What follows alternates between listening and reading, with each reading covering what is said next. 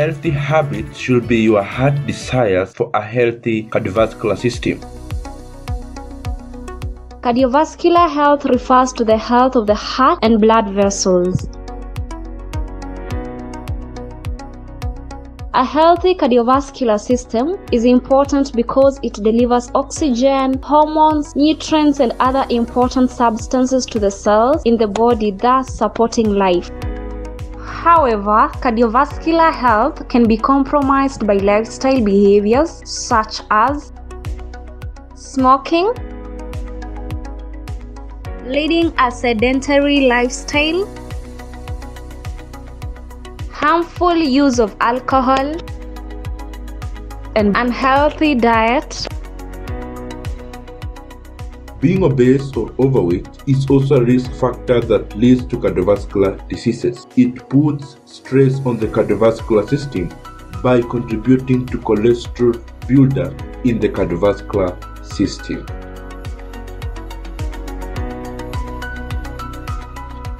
A compromised cardiovascular system causes one to suffer from cardiovascular disease, also known as heart disease.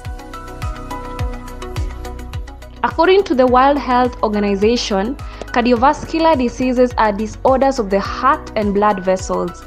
They are the leading cause of death globally. Cardiovascular diseases are conditions that affect the heart and also the blood vessels. They are usually associated with buildup of fatty deposits inside the arteries. They are also associated with increased risk of blood clots. For example, if blood vessels that take blood to your brain get damaged or clogged, it may lead to stroke. And if blood vessels that take blood to the heart are clogged, it may lead to heart attack. According to World Health Organization, an estimated 17.9 million people died from cardiovascular diseases in 2019. This represented 32% of global death. Of this death, 85% were due to heart attack and stroke. These cardiovascular diseases include coronary heart disease, stroke, heart arrhythmia, cardiac arrest, and also high blood pressure.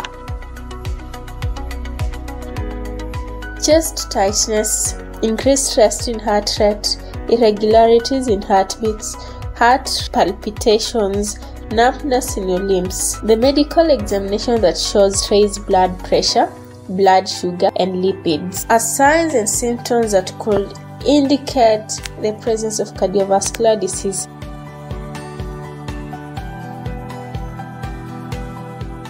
How then do you prevent or manage these cardiovascular diseases if you already have them?